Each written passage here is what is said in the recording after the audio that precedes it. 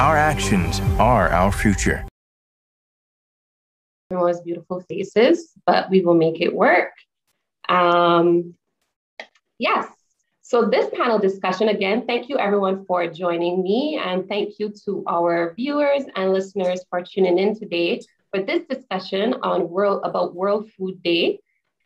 With me, I have a few young experts in their field. I'm going to let them say a little bit about themselves, but we also have with us, I would like to say the star of the show, our very own Oprah, if you will, Dr. Renata Clark. She is FAO's Sub-Regional Coordinator for the Caribbean. So the goal for today is to basically have a short but meaningful conversation about agri-food systems, food, diet, health, everything to do with the Caribbean in a Caribbean context, and basically to just pose questions, share knowledge, exchange ideas, and have the young people ask questions that are relevant to them and to me, to all of us, but particularly for young people, because it is our future at risk and it is our future that matters. And right now, we are the ones that are supposed to hold everyone accountable. So this conversation is going to be fun, it's going to be informative, and I am very much looking forward to it. So at this point, I'm going to just let Dr. Renata Clark say a few words, and then we will move on to our panelists and introduce them, and then we will get the ball rolling. So Dr. Clark, it's over to you. Well, there's nothing much to say. I am the sub-regional coordinator for FAO for the Caribbean. That covers the 13 English-speaking countries of the Caribbean. I like engaging with young people, so I'm looking forward to this conversation. We have limited time today, but I'll say from now, if there's something that you think you would like to follow up on, please just shoot me an email and I'd be happy to carry on this conversation in any other forum. Perfect.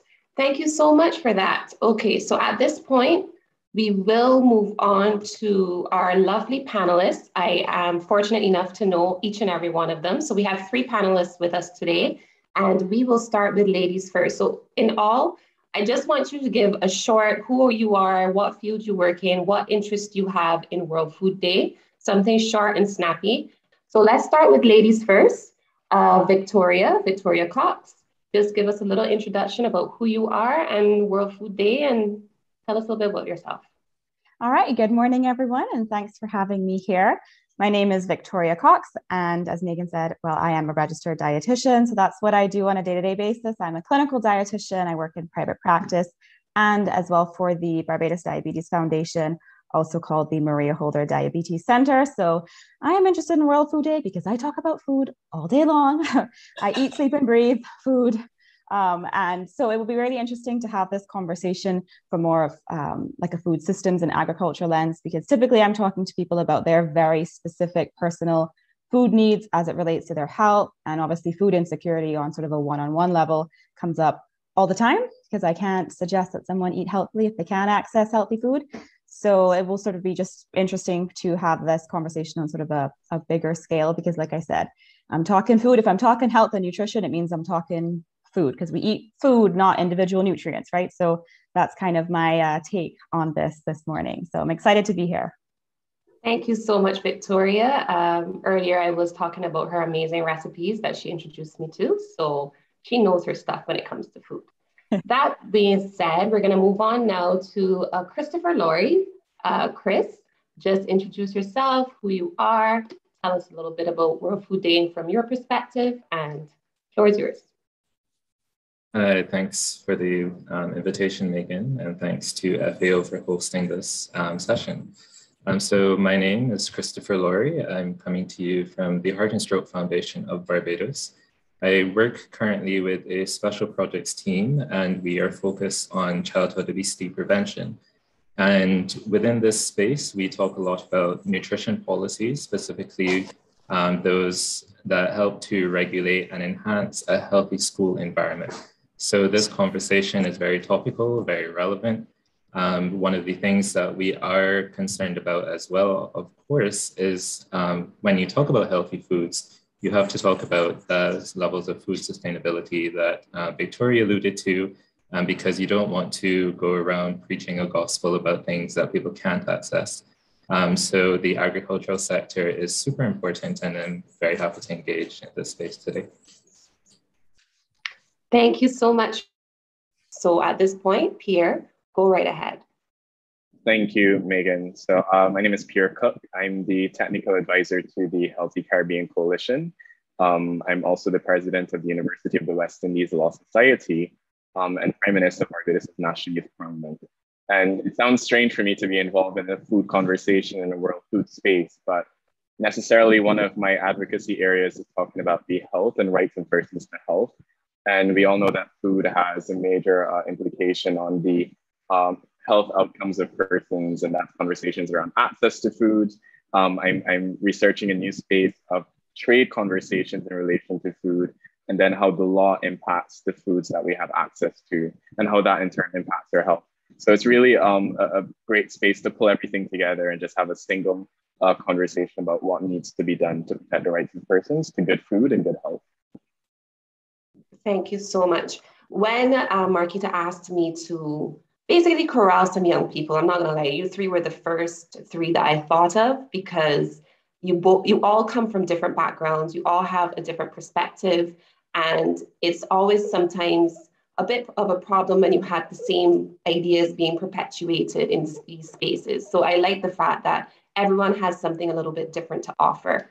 So that being said, what is going to happen is we're going to have a conversation with Dr. Clark, and you guys are actually going to be in the driver's seat for this. I know you had some questions to pose to Dr. Clark, so I'm in the facilitating role in terms of controlling the conversation. So just so that we're aware, if I think that there's a conversation that, while extremely interesting, has been prolonged a little bit too long, just so that we can touch on other ideas, I'll just indicate via a thumbs up that we will be proceeding to another topic of conversation. So if you see my thumbs up, that means that, okay, it's time to wrap up the point, and then hopefully we can move on to something else so that everyone has a chance to have an equal opportunity to talk to Dr. Clark.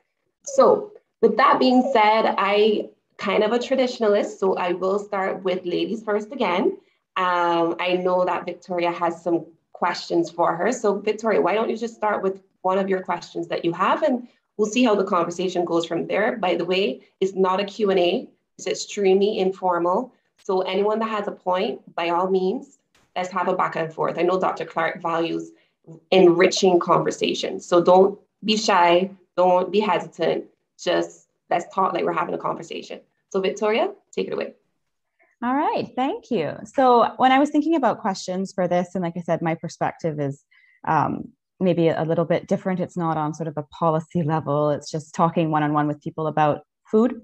When I was specifically thinking about today's youth, something that comes up a lot for me is, I guess, what's presented as healthy on social media, on Instagram, you know, food that looks real aesthetically pleasing and it looks really healthy, and everybody's talking about how it is, you know, it's non-GMO, it's organic, it's local, it's all of these wonderful things. But then sometimes that sort of almost perfect image of healthy eating overwhelms people when they feel like they can't access the more kind of the organic produce or certain things. So I was just, I guess, wondering, how do we engage young people and sort of bring more I guess, transparency in terms of, I guess, conventional agriculture and farming, and not everything. You can still get a lot of nutrition, a lot of benefits from conventionally farmed food, as if not necessarily organic produce or non-GMO produce. Because I'll almost sort of see people think, where if they can't get what they consider to be the gold standard of healthy eating, they just don't really bother trying to get produce at all necessarily. Because it seems so unattainable. So just, I guess my questions were around like engaging young people and sort of having youth leaders in terms of showing, oh, this is what healthy eating can also look like. And that sort of spun to my question about encouraging people to eat ugly fruits and veggies, you know, which I think is a fun concept that I'd started to hear about when I was living overseas. So sort of a jumbled, not very concise question, but there you go. But an interesting question. Let me go to the first bit about, what people understand as being healthy, or your point about how can you bring more transparency, because I think this is an important concept, particularly, in a country that imports 80% of its food. What's happened to this food before it gets to me. I mean, there are few things that are as intimate as we are with our food. I mean, these are things we put inside of us, so we are very concerned. It's important from a point of view of, okay, when we speak of organic, for instance, and for sure, FAO is a big proponent of integrated pest management. In other words, reducing chemical inputs, using a mixture of approaches to make sure that your crops can grow well, but reducing the need for agricultural chemicals. They will be necessary, but keep them as low as possible. And organic, even more so. The main benefits there are environmental. The chemicals that enter our soils, our water systems. And so clearly there's a huge environmental advantage. There's a huge workers' health advantage in terms of spraying of pesticides. But in terms of the risk of pesticide residues, it's interesting. I mean, I've seen surveys from all over the world. Generally, consumers rank this as a high priority. In reality, when you look at the data and what is actually causing harm, pesticide residues are very low on that list of things. They are microbiological pathogens, viruses and bacteria. They are mycotoxins from, that we have evidence that these are the things that consumers should be more concerned about. But all over the world, there's this in our collective imaginary, we think that pesticides are the biggest problem in relation to food safety, which is not borne out by the evidence. So, perhaps, and we talk about transparency and discussion, we do need to have more conversations about what are the real risks, what should consumers really be concerned about. I should make one aside, a proviso in relation to the pesticide, that pesticide residues are generally not a serious food safety issue once they are used well. So if you have farmers who are not trained or dealing with a pest issue that they really haven't got guidance on, so they're putting the wrong pesticides, or in the case of the Caribbean, we always hear about predial larceny. When someone steals fruit or vegetables, they don't know when the last pesticide application was, so that the time has not been respected. So I'm not saying it could never be a problem, but good agricultural practice with traditional agriculture, it is much less of a problem than people think. I can speak to you about your ugly veggies. And of course, the notion there is, along the same lines, don't drive for, that you can't have a single insect damage or some misshapen, which tends to drive two things: chemical use, but also waste. And I'm going to come back to the issue of waste, hopefully in our conversation, because that's an interesting thing. So, I think those campaigns on ugly veggies, I think they're very, very constructive. And I think all people need is information. If people are aware on what is the impact of waste and how, the environmental benefit of not using loads of pesticides, I think we can all benefit. Yeah, thank you so much for that. Yeah, that's I really love what you said in terms of, the transparency as far as what the evidence says versus kind of what we or the people tend to perceive as what we should be concerned about versus, what the evidence maybe says we can be concerned about, as well as just going into the benefits, like you said, of reduction of pesticide use and what that looks like. Yes, because it's just so interesting for me to see, like I said, on a one-on-one basis. And I'll be quick and brief, but I've had people who are so hyper focused on the possibility of pesticides on their, say, vegetables, but on a daily basis, they're consuming lots of canned processed meats. And it's sort of like, there's a there's a break there in, I guess, the thought process, you know what I mean? So being able to bring some light, talk about what the evidence says and the thought process behind everything would be super valuable. So thank you so much. Thank you. Yes, I must echo Victoria's sentiments about what we focus on versus what actually might be more harmful. So I took a note of that because you're right. I do think pesticides first, but you're saying that there actually might be some things that we need to consider that we have not been considering in terms of what is and is not harmful. Before I move on to Chris, I just want to know if either Chris or Pierre had a point to add. No pressure, obviously, but just open it up to you guys before I move on to Chris to ask his question. If no one, Chris, go ahead. No, I'll let Pierre go because I'll make my comment and then pose my next question as well. No problem. Yeah. No, I was saying again why these types of conversations are important, because a dimension I never really considered was, those ugly vegetables and just how much that can lead to waste and increased use of certain chemicals in order to present to customers something that they find appealing. And I think it's important for persons like myself and other advocates or persons involved in this space to engage more conversations around, having access to foods, but also understanding that, all food isn't good food, but necessarily when you look at your produce and what you're picking, we need to have serious conversation about what that food should look like and how our thoughts and ideas behind what vegetables should look like can contribute to food wastage. And I know that's a serious global conversation as well. So that dimension of the conversation is very important to highlight as an outcome from today's chat. Yeah, definitely. I used to be guilty of tossing a fruit if it had like a little bit of a mark. Even though it's perfectly fine, I could just cut it out. I would toss it, or I would just discard, not even look at it if I was in the supermarket. So I've had to train myself to accept that fruit isn't supposed to be perfect.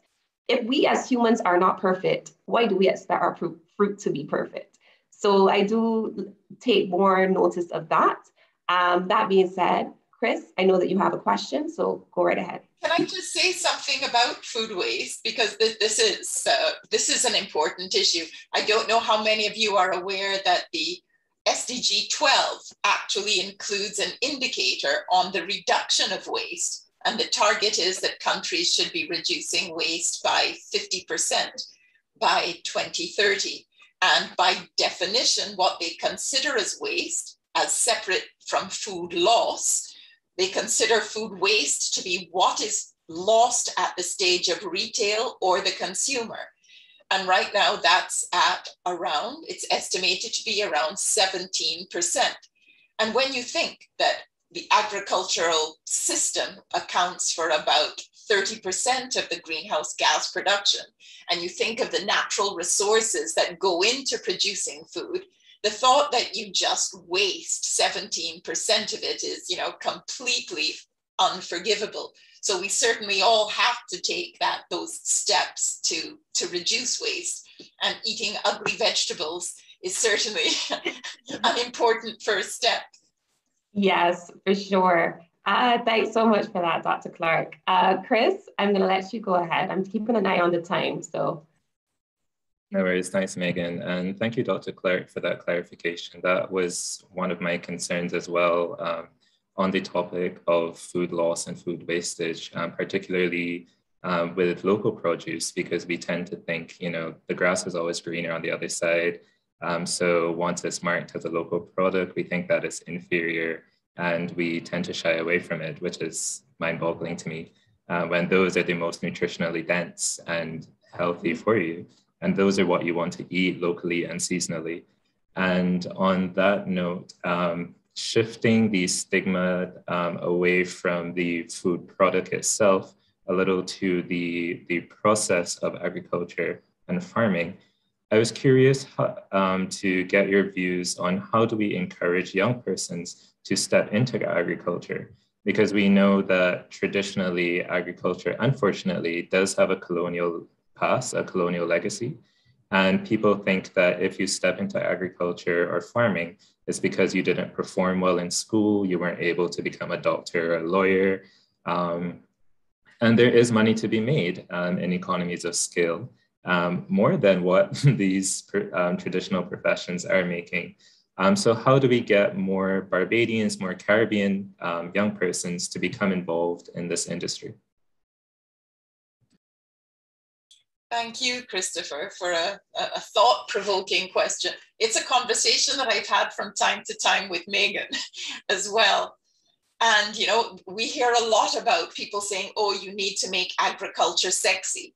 And I resist that notion. You know, my conversation with Megan and other young people with whom I've had this discussion is, no, we do need to make people understand that there is a future and there is satisfaction, that you can earn a much more than decent living from agriculture.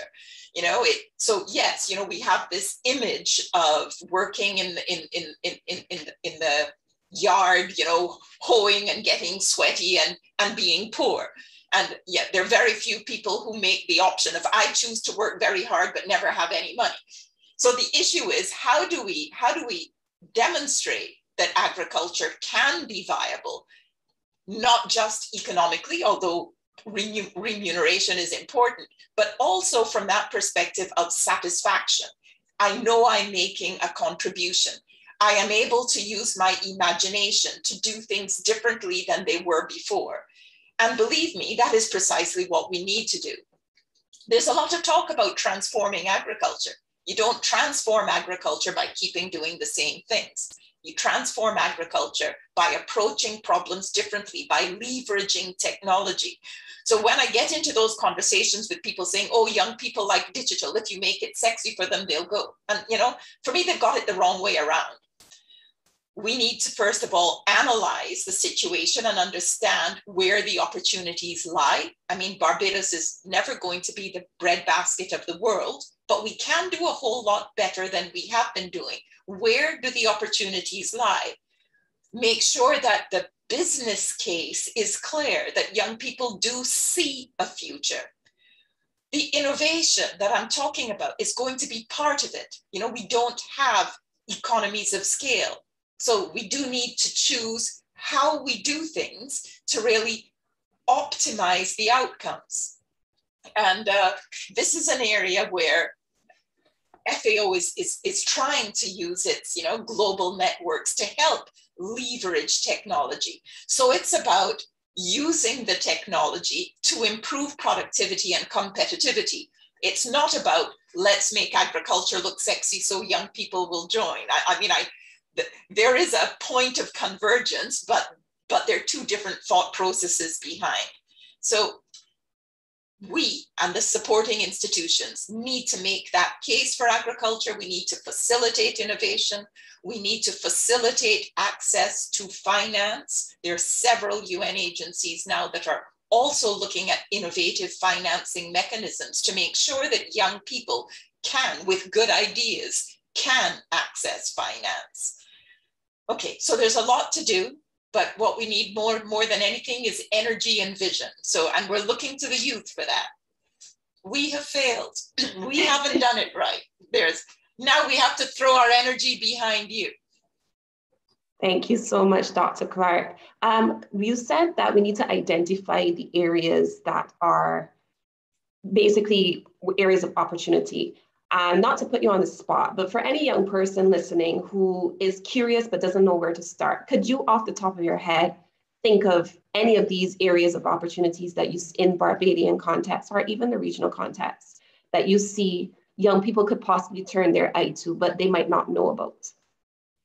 Now, I hate to give you a boring answer, but the answer is that we are trying to walk the talk. In other words, not just jumping in and doing anything, but we're spending a lot more time analyzing value chains, really making that argument for this is where we see opportunities and market potential. And we're doing that in several countries. It's a slow process, and we are doing this in Barbados as well.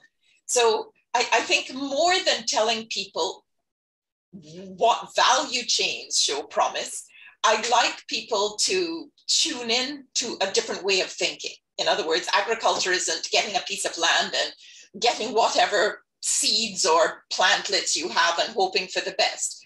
It is an exercise that is more cerebral. I think Christopher referred to, it's the dumb people that have no options that do this. No, it is the people who can imagine and think laterally and find ways to get the most out of, our limited natural resource base. And it is, and one of the things that I did want to say when speaking about getting youth in agriculture, if we can get things right, youth in agriculture is not just the guy, planting or harvesting or even processing, but can we get the technologies around agriculture? Because if we are innovating, there are all of those spin-offs, the people who are creating the technologies, the people who are maintaining the technologies.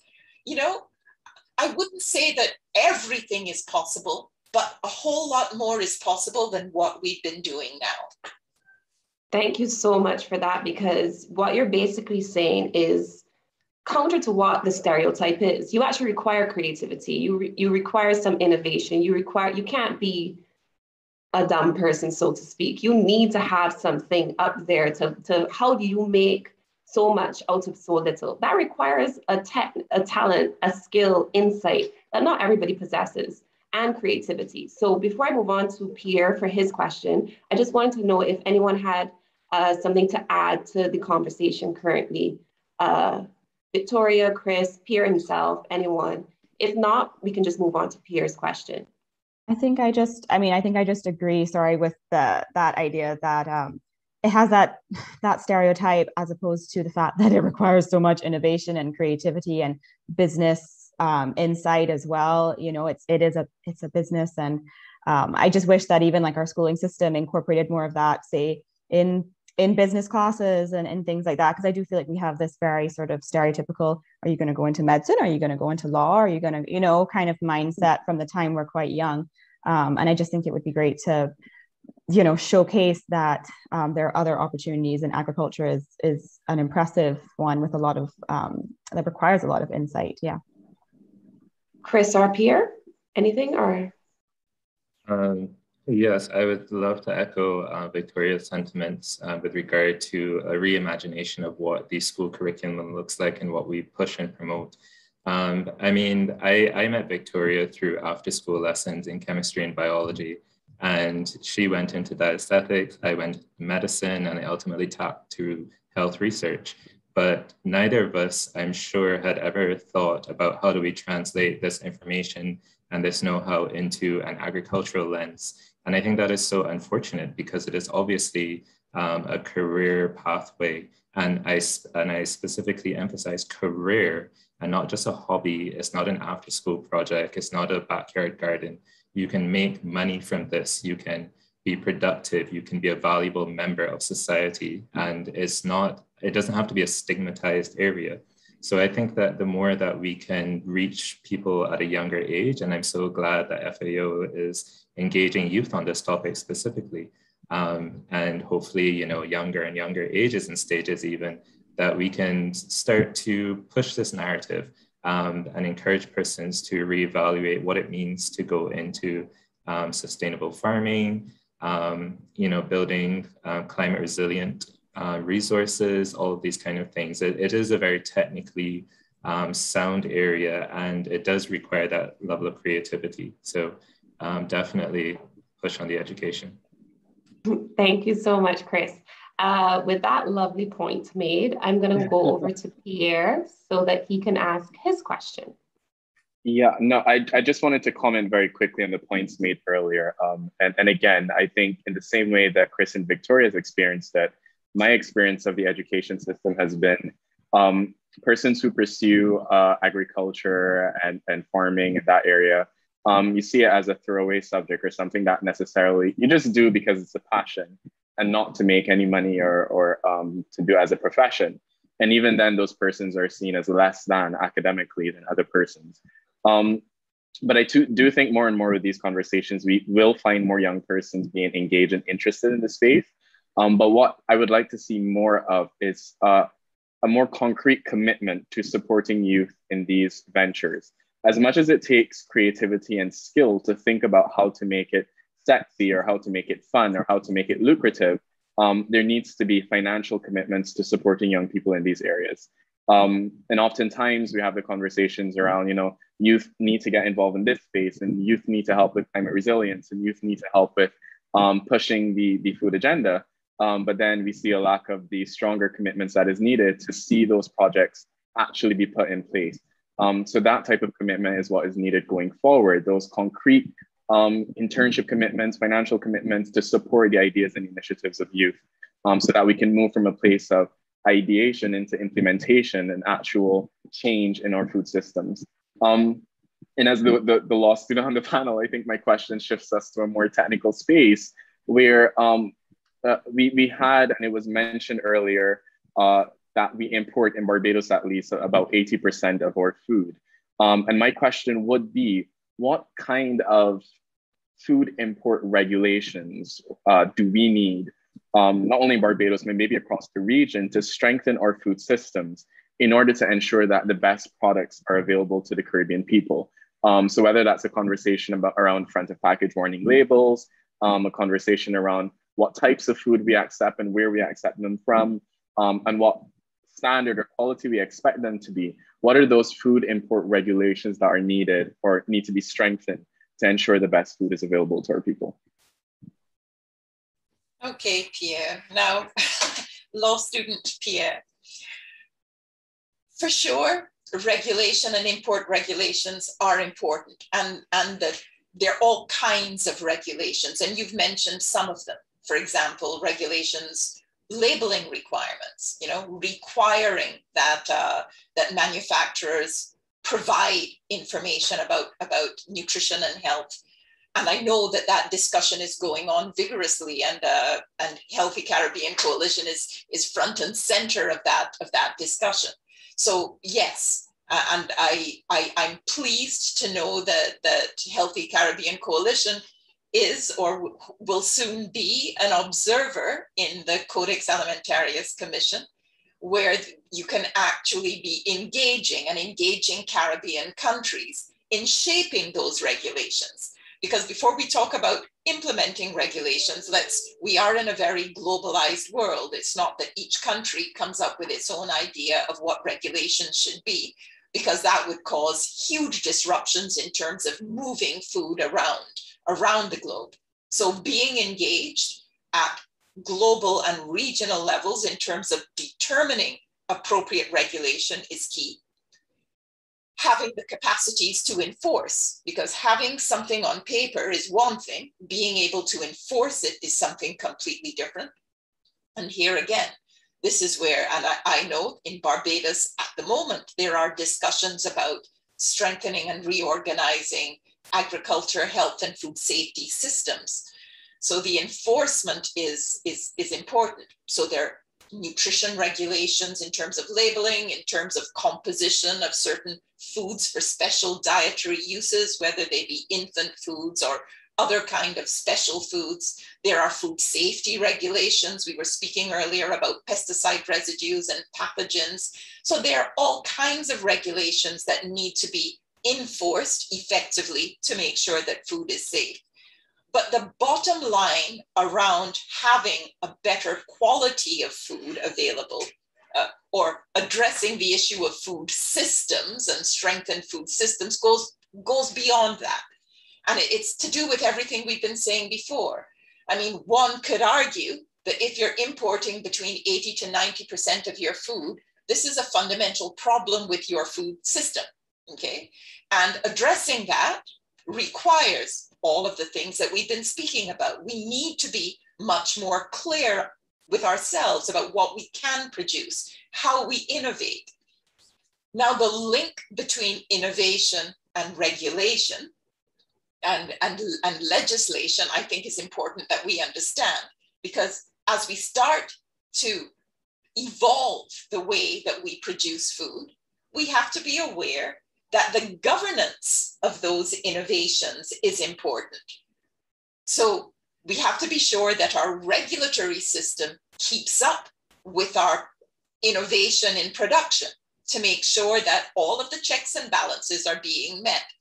So it's not about legislation that will fix the problem, but legislation and regulation are needed to support a system as it evolves and transforms. Thank you so much for that. I just wonder if anyone had any follow-ups to what Dr. Clark talked about. I particularly liked her point about the legislation needs to support the innovation, basically, which also goes to Pierre's point about how we need to have concrete commitment and what does that look like. And Dr. Clark gave us an example of what that looks like, stronger legislation. So at this point, we are at the official end, but the conversation has been so good. And I feel like we barely scratched the surface. I'm begging if Dr. Clark can spare us another 10 minutes. I feel like some people might want to get into some more questions. So if just 10 more minutes, and then we will let Dr. Clark go, because I know she has a busy schedule. I'm enjoying this. So yes, you definitely can spend 10 more minutes. Perfect. See, guys?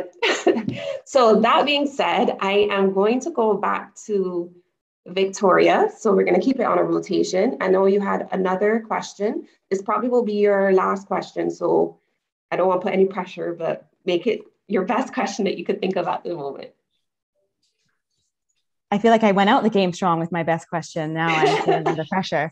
Because I just feel like, and like I kept sort of saying that I was coming to this with sort of almost a small scale perspective, because I just as a person, I get so overwhelmed thinking about how big the food system is. Like I find it almost anxiety inducing when I think about it on such a big scale, when on a day-to-day, I'm just trying to troubleshoot with that person in front of me. How are we going to help you eat healthier in a way that you can afford? And that's realistic for you. So I feel like my questions tend to be on the smaller scale, because the other question that I was thinking about was just, locally, what are the opportunities for young people to kind of get exposure to what the farming sort of industry is like in Barbados? Because like I said, I think my exposure to it was really minimal, and it was always put across as that, oh, maybe your school has a little front garden and it's sort of just a fun learning experience, as opposed to seeing what it's like as a career, so I was just sort of wondering if and what sort of the opportunities that might already exist that I don't know about are kind of locally for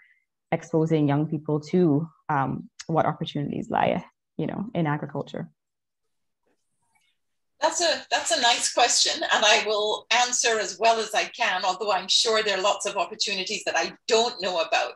I can tell you when I joined this office in 2019, this is pre-COVID, sounds like, we're in an era pre-COVID. I visited an experimental farm. It was being run by an NGO, Think Design.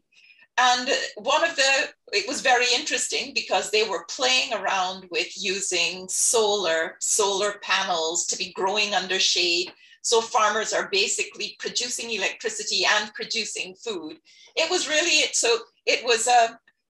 and the most important thing, connecting with your question, is that they were dedicated to bringing youth in to experience this experimental production. So, teaching them to keep their eyes open and imagine possible solutions and figure out what works best. So I was inspired by that. I think it's great. And I'm still hoping that FAO can find a way to support that and similar initiatives. We are doing, as I mentioned before, work around value chain assessment to be supporting farming groups or producer groups to be able to produce better for the market. But our starting point is usually people who have already identified agriculture. So they're in producer groups or farmers groups already. But what you mentioned, and several of you were speaking about, wouldn't it be great if there was a different treatment of agriculture in curricula? And this will be a process, I suppose, rather than in a moment. But it may be a small start, but I know one of the things that our fisheries group here was trying to do is they were working on the integrated aquaculture aquaponics systems. And there was and it's still ongoing, an effort to be putting some of these units in schools.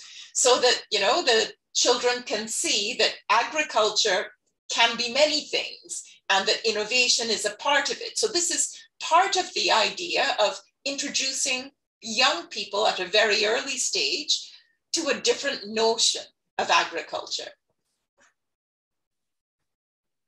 Thank you so much, Dr. Clark. Considering the time crunch, I'm just going to go quickly on to Chris to see if he had one more question to ask you.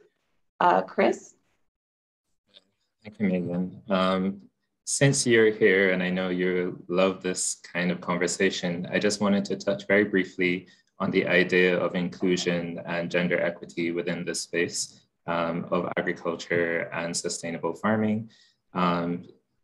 We know that we have a strong example in St. Lucian of Helen's Daughters, who work specifically with encouraging females to step into the agricultural space.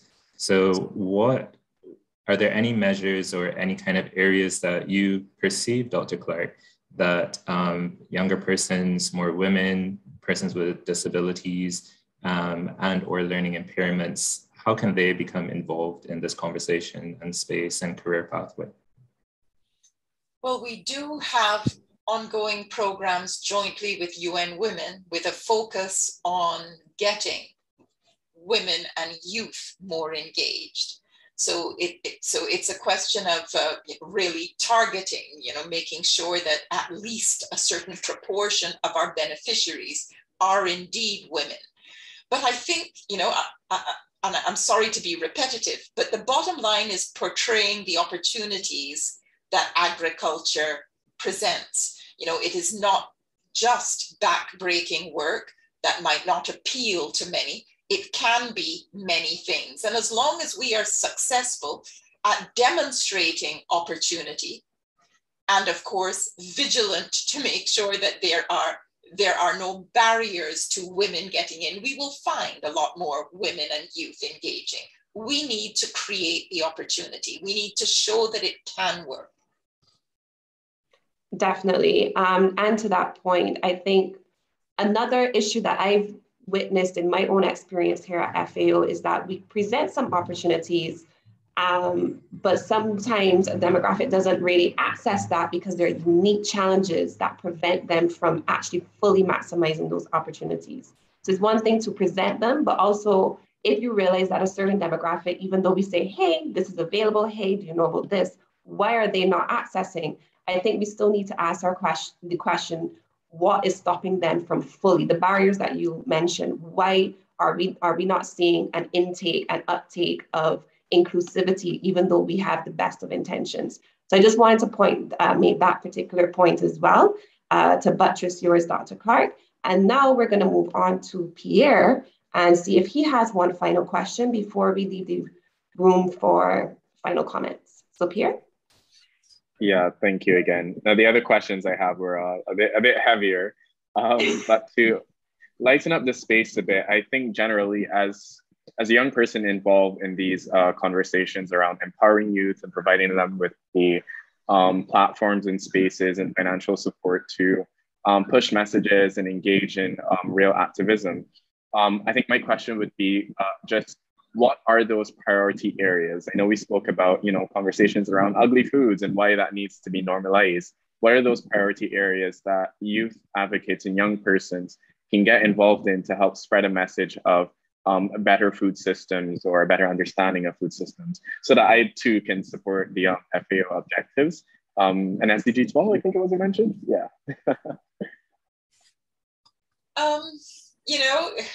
Something comes to mind. I haven't had time to think it through, but I'll just throw it in there. I've said already that we can't transform agriculture without doing things differently, transforming ourselves, our ways of thinking, our ways of doing and delivering. And,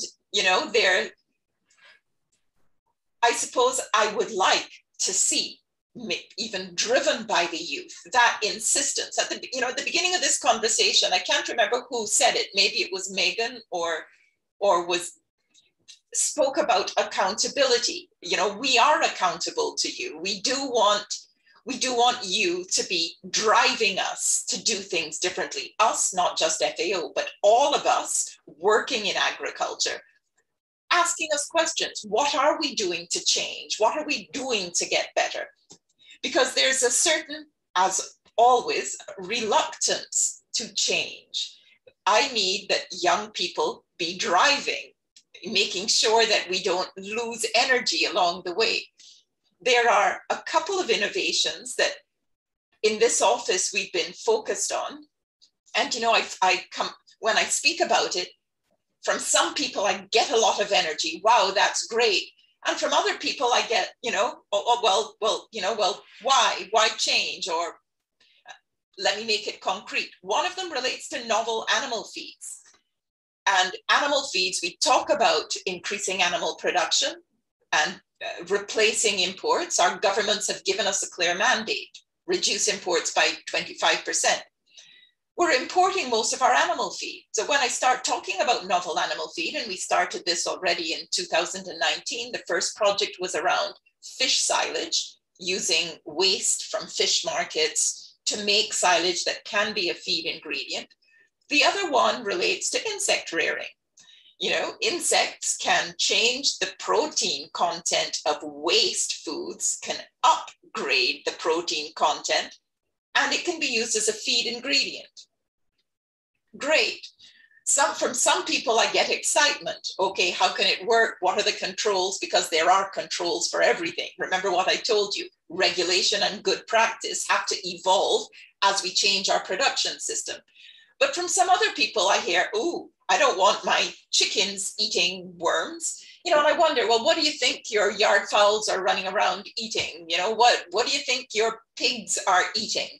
This reluctance to think about things differently. So if you ask, is there something that young people can do?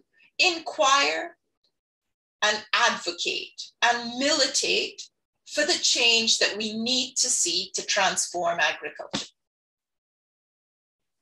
I do remember you raising that novel food feeds system in innovation. I do remember you mentioning that to me, and I was like, oh, that's different. But I can see the use, and I can see why that is something that we need to start thinking about. What can we do differently? And as young people, it's kind of our role to be the change makers and to push for these types of innovations. So I'm sure you've given us a lot to think about today. I am going to wrap up because I know we're a little bit over time, and you are, as I mentioned before, extremely busy. I think you mentioned this might have been like your fourth meeting for the day. So I'm really grateful that you were able to squeeze us in today to have this conversation. You've given us some things to think about. I'm gonna let Victoria, Chris, our peer, are there any final comments just before we finally wrap up? And no pressure, you don't have to say anything. I think finally, I think finally I'd just like to say that this type of conversation and these types of engagement need to continue.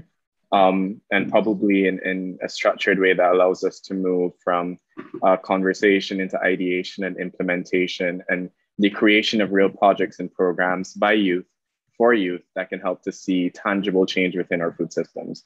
I think that's where we need to move to next, moving into the implementation of certain things that we all know and would like to see, but we just need the support to put them in place, and the resources in terms of human resources, ideas, minds, and thinking to actually execute these things so that we can have better food systems for all. Yeah.